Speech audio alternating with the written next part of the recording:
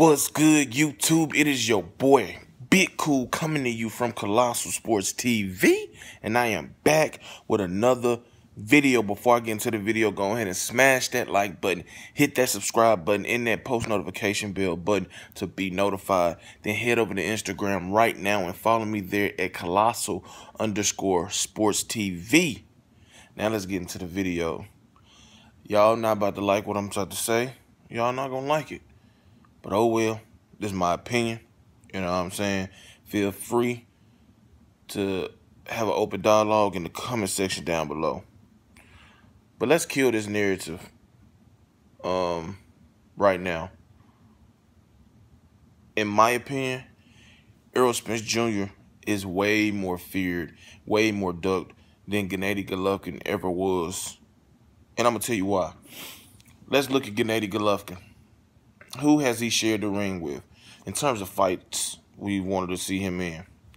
Canelo, David Lemieux, Daniel Jacobs. Pretty much that's it.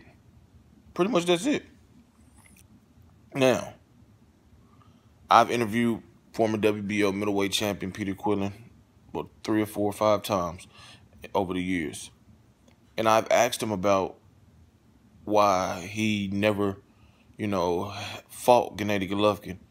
And his response was that, they were lowballing. Offered him $500K, I believe he said. And what he told me was like, shit, if I'm going to fight a guy that everybody's saying is extremely dangerous, that I know he's extremely dangerous, why am I going to take peanuts for it? He has a valid point. And the whole narrative that these fighters were out here ducking and dodging Gennady Golovkin is false. Now, it may not be 100% false, but a big percentage of that is bullshit. And that's just what it is. We all know that Daniel Jacobs, before he let his nuts hang, was scared as fuck to fight Gennady Golovkin. But he had a change of heart, went in there, and in my opinion, he clearly won that fight 9 rounds to 3, 8-4. But that's not the talking point of this video. He got in there with David Lemieux, unification bout. Pretty sure David Lemieux got in there because he was getting paid.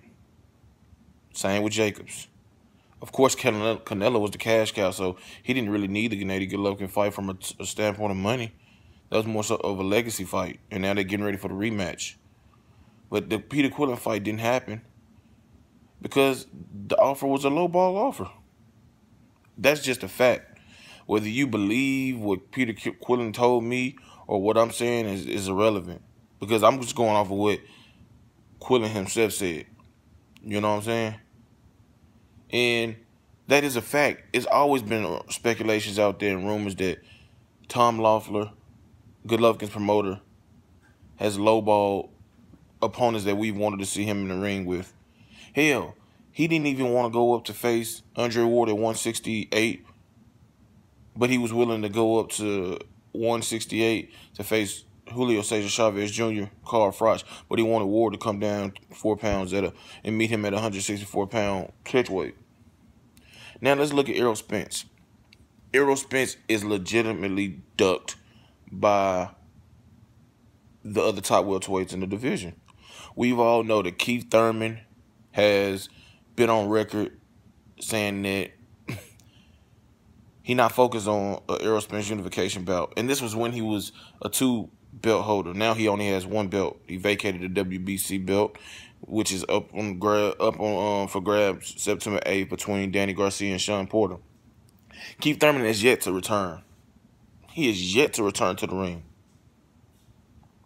We know that he don't really want no smoke with Errol Spence Jr. Stylistically, that's a bad matchup.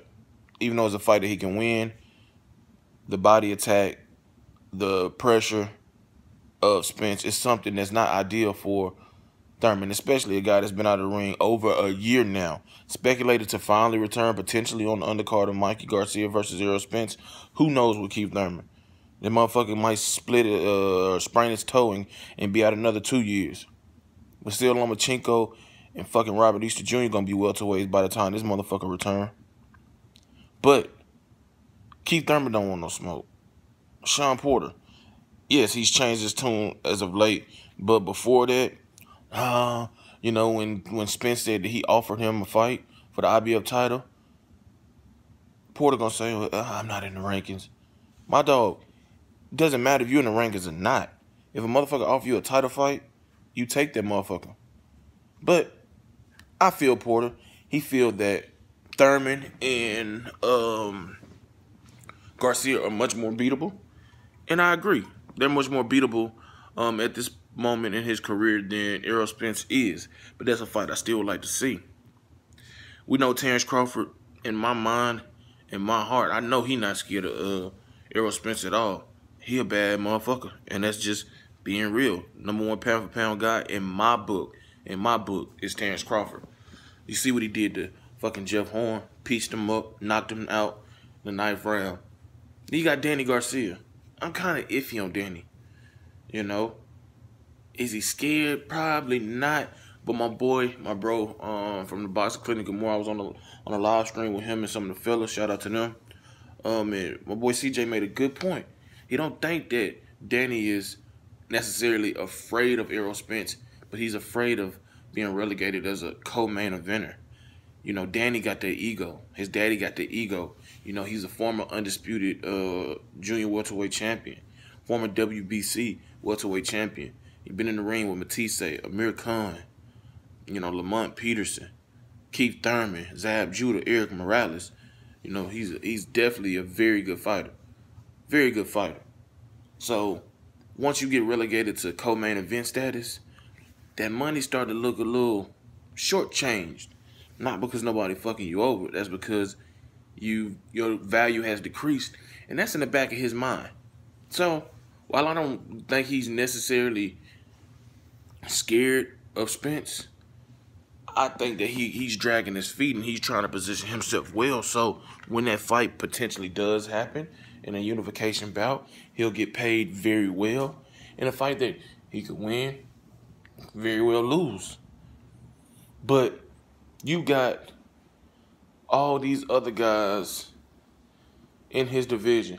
Adrian Broner don't want no smoke with Errol Spence. Even though he's not a factor, he don't want no smoke on Errol Spence. You know what I'm saying?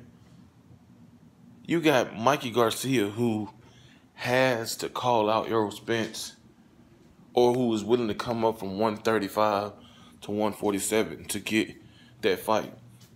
And you got Al Heyman, who gonna pay these guys well to fight Errol Spence, and they still don't want it. Not Keith Thurman, not Sean Porter, not Danny Garcia, for different reasons other than being scared. Call it what you want. It is what it is. He don't want to get in the ring because he don't want to lose that main event status. You know, Adrian Broner don't want it. Who else you out there? Terrence Crawford want it, but he would top ring. So that's another story altogether. Those are 5 guys. Really 4 that we want to see him fight. But Adrian Broner, you could throw them in there if that's what you want to see him get his ass beat, because that's what will happen. But you got Mikey Garcia, who's been calling this motherfucking name out. I want Spence, I want Spence, I want Spence, I want Spence, I want Spence, I want Spence. Yet Danny Garcia hasn't said that. Sean Porter hasn't said that. Keith Thurman damn sure ain't said it. Adrian Broner hasn't said it. Terrence Crawford hasn't said it. And there's a reason. There's a reason why. Yeah, these guys have said it too. I'll fight him. But none of those guys, not even Terrence Crawford, has been outright with conviction and consistency saying, I want to share the ring with Errol Spence Jr. Errol Spence Jr. is a bad man. He's not, unbeatable. He's beatable like every other man. But it's something about these fighters, man. It's something about him that make these fighters not want to fucking get in the ring with him. I don't know what it is, But that's something he possesses over these guys. And Triple G, in his case, I think that narrative was overblown, overhyped. A few guys that didn't want to share the ring with him, but, I mean, at the end of the day, who is he trying to share the ring with now? Billy Joe Saunders is looming. Andrade is looming. Jamal Charlo is mandatory is looming. He's not interested in fighting those guys. You know, I know he's 35 years old. He want the big money. Go get it. He's earned it. But after the Canelo situation happens in a few weeks, we're going to have to see you, you know, entertain something. You're going to have to fight the winner of Andre Saunders. You're going to have to. You're going to have to fight the winner of Derevchenko Jacobs. Or you're going to move up. The choice is yours. But I think that Errol Spence Jr. is way more ducked and dodged and avoided than Gennady Golovkin ever was. Because you had Kelly Pavlik, who I think was on winding down around the time that Triple G became relevant, excuse me. Abraham, I don't think he was no longer at 160, but that was a fight that could have been made. Abraham was a monster puncher, tremendous granite jaw, chin. Sergio Martinez, that would have been a fight that I would love to see when Martinez was healthy. The knees was good.